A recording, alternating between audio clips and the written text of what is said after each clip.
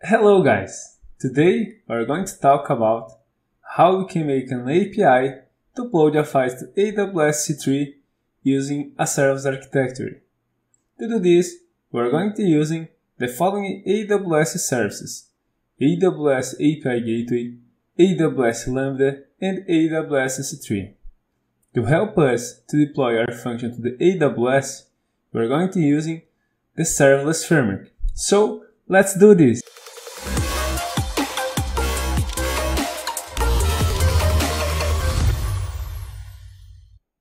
Hello guys, welcome to the session code.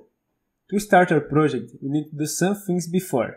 The first one will be create a new user to be used by the Serverless Framework to deploy our function to the AWS. And the second one will be to install the Serverless Framework and configure the credentials created. So let's start creating our credentials. Okay, at AWS Management Console, we need to find by the IAM service. At IAM panel, we need to select the access management users. Add a new user. Here we need to define our username and select which will be the access type. I will choose access key, programmatic access. Set some permission. Here I'm setting administrator X as it is just for the demonstration. The tags will be left empty. Here we can review our informations. Okay, all is right.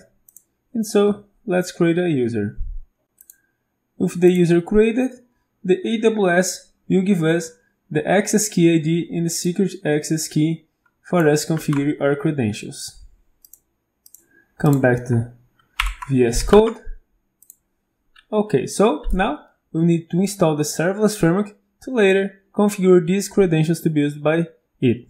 So let's install the Serverless Framework using npm. As we can see, I'm installing the Serverless Framework using the -g. So in this way, we can call serverless from anywhere. So now let's wait until the installation finishes. Okay, the installation completed. So now we can configure the AWS credentials that will be used by the Serverless Framework. So let's do this. Serverless config credentials -- provider, that will be AWS our access key and our secret.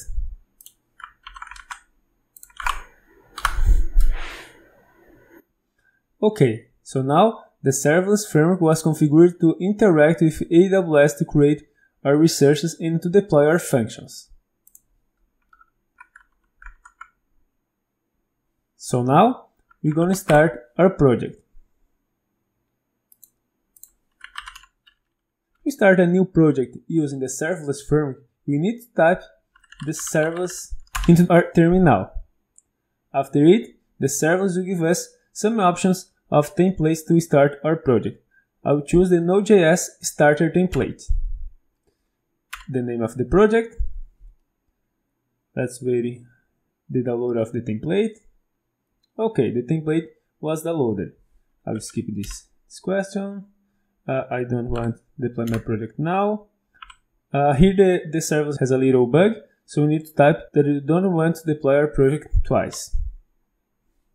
Okay, so now our project was created. Here are our project. So let's get into. Okay. So basically here we'll talk about the files that were created by the Serverless Framework. The serverless YAML is the main file that will contain all the configuration of your project that will be read by the Serverless Framework to take the decisions to see which resource it must create at AWS and deploy which functions. At the handler.js will be our source code that will receive our request and upload our file to AWS S3. So here I will explain a little bit about what you have here in the serverless YAML. At the provider, we have some configurations global, that will be the name of our provider, that will be AWS, which will be the runtime that will execute our function. In this case, will be Node.js 12. In the function sections will be the functions that will be deployed by the serverless framework.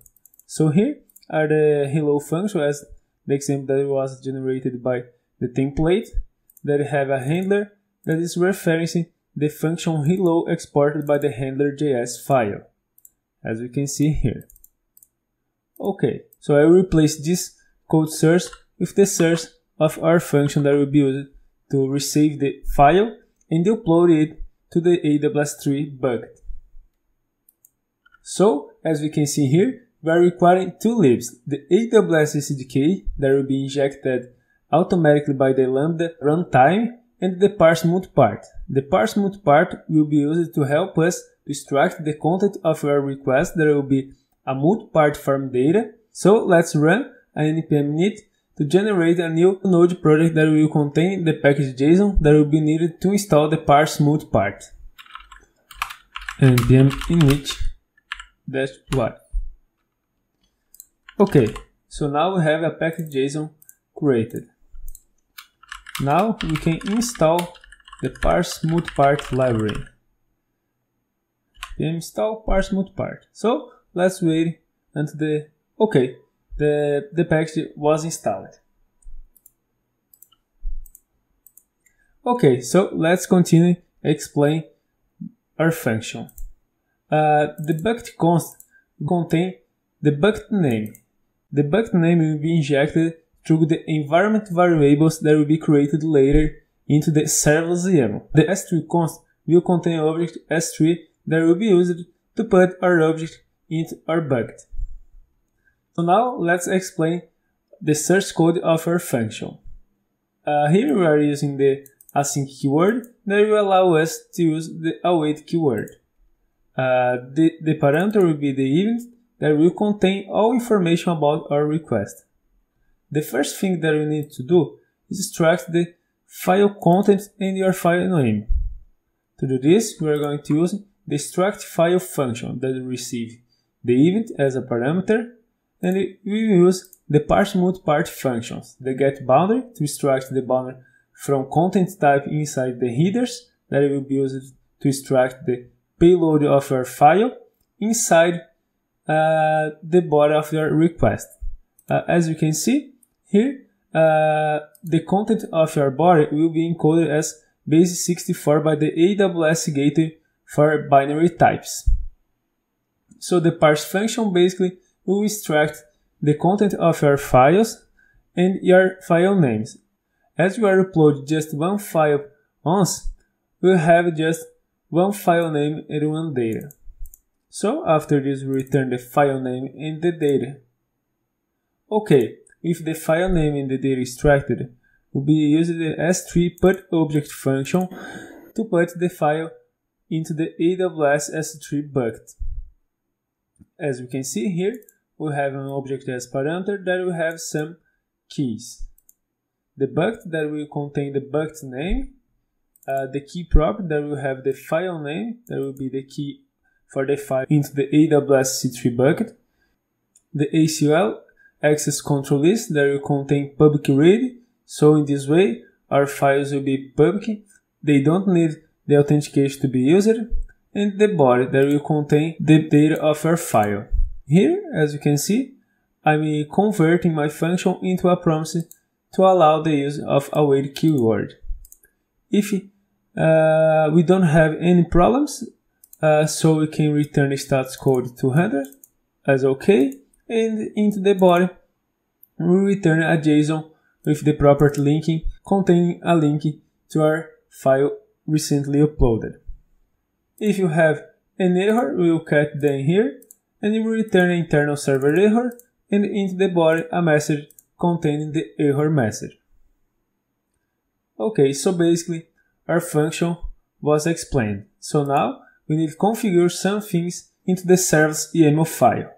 Okay, to speed up our project and for me able to explain, I will pass my all configuration that was done before. So here at the provider, we need to have a property called API Gateway that will say to AWS API Gateway allow these binary media types that will be specified here. As we are uploading just the multi-part form data now, I'll set just this media type.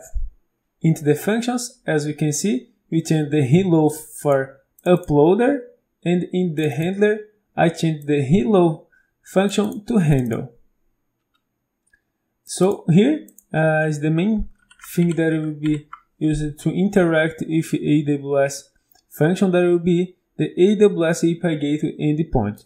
So here we are defining a HTTP endpoint with a post method at the file upload path. The role property will be used to specify which role will be used by our function, that will be explained later, and environment that will contain the bucket environment that will be injected into our function as we saw into the search code. So here I create the models length concatenating with the stage. So if none stage was passed on the deploy, the dev will be used. At the research section, we will have the models length bucket that will be created, and our role that will have all permissions that our function will need. So here in the models length bucket, we create a type AWS S3 bucket with some properties. The only property that required is the bucket name. As you can see, we are using the same way that we are using into the environment bucket. And our upload role, you have the effect of assume role with the following policies.